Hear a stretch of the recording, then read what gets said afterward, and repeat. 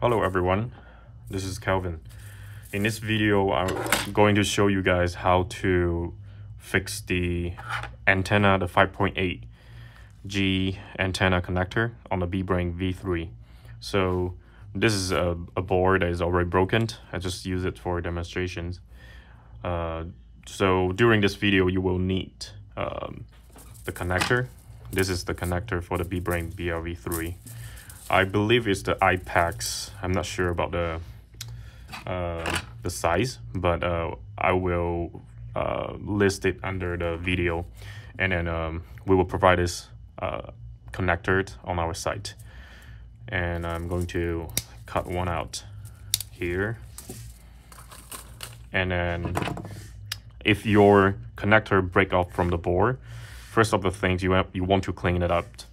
So you will need solder wicks.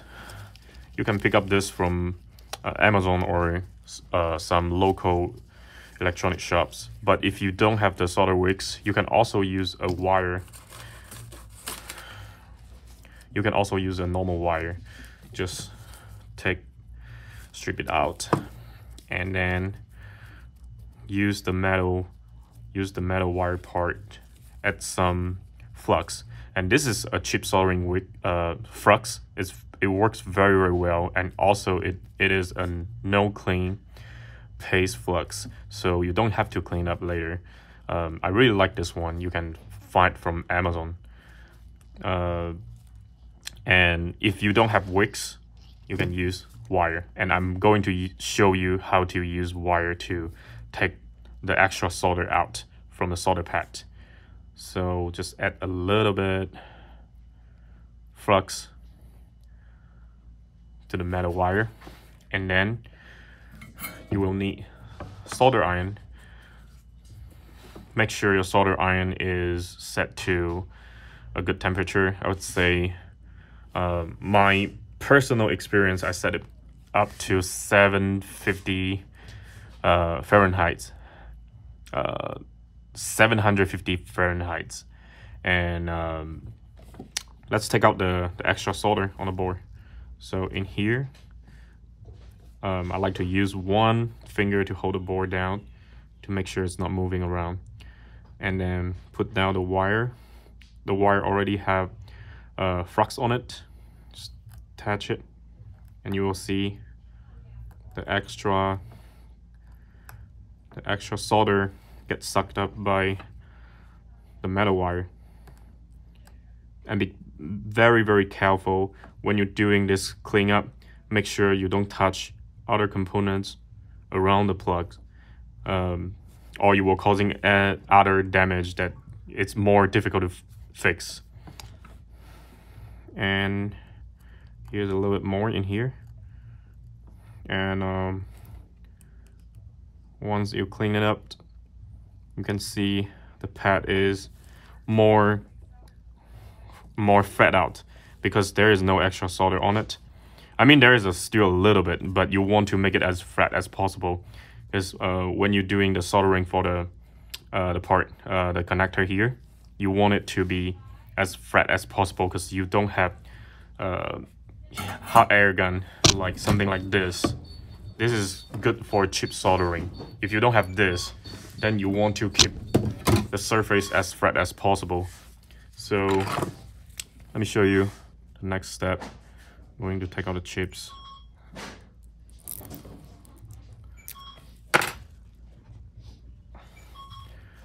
The connector here. Let's take out the connector. And make sure the connector have two sides. As you can see here from the back. One with metal to connect to the center pin, and the other one is ground.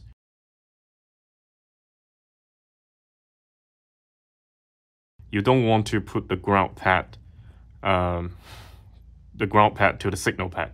And on the BeeBrain, with this orientations, this is the signal pad, this is the ground pad.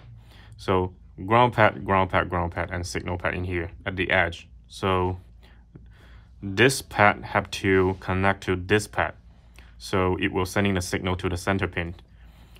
So the next step will be adding a little bit of flux to the connector, the bottom of the connector. And then we'll just add a little bit on the bottom. And then you would like to put it on, because when you have flux, it will stick to it. And then you want to locate it perfectly. Okay, and now I'm going to add solder to the solder pad, and it will throw the solder pad on the connector to the board. So I will add a little bit solder to the tips here, and then I like to apply the solder on the signal pad, because that's the pad close to the edge, and it's the most convenient locations to apply solder to keep the connector in the locations. And then we can add solder later on both two ground pad. When you see you add a little bit solder, don't touch the pad. Don't touch the pad on the connector. See, when I add solder, there's a tiny, that's a bright ball shape solder that stick to it, and now it's already connect to like both pad is already connected together by the solder. And with this point, I like to add solder to the other pad, which is the ground pad on the other side. And when you do this part, make sure you don't touch the other components around this area that will causing other damage. That is very, very difficult to repair. So when you do this side, make sure you are using the tips of your soldering iron, and then make sure don't shake your hand. It's very difficult.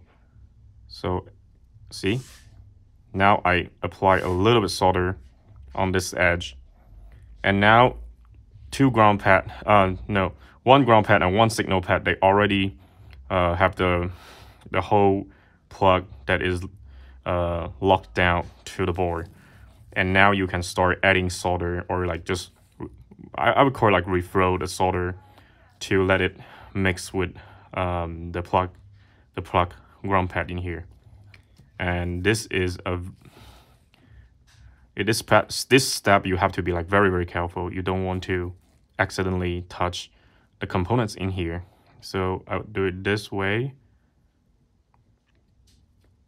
and you see it's on.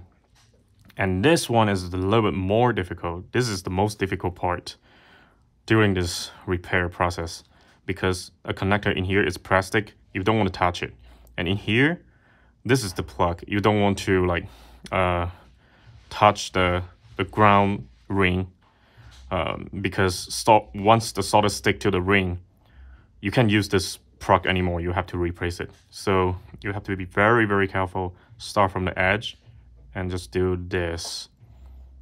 I still touch a little bit for the connector in here, but it's fine. It should be fine. So once you see the solder flow, it melts down and then it getting solid again, that's good. So I'll say this is probably it's not a perfect repair, but it works without the heating gun. If you don't have the heating gun, the chip soldering gun, and you only have solder iron, that's the only way to repair the plugs in here. So if you guys have any questions or anything, just leave comment below, and then we will answer and trying to help you guys. All right, thanks for watching.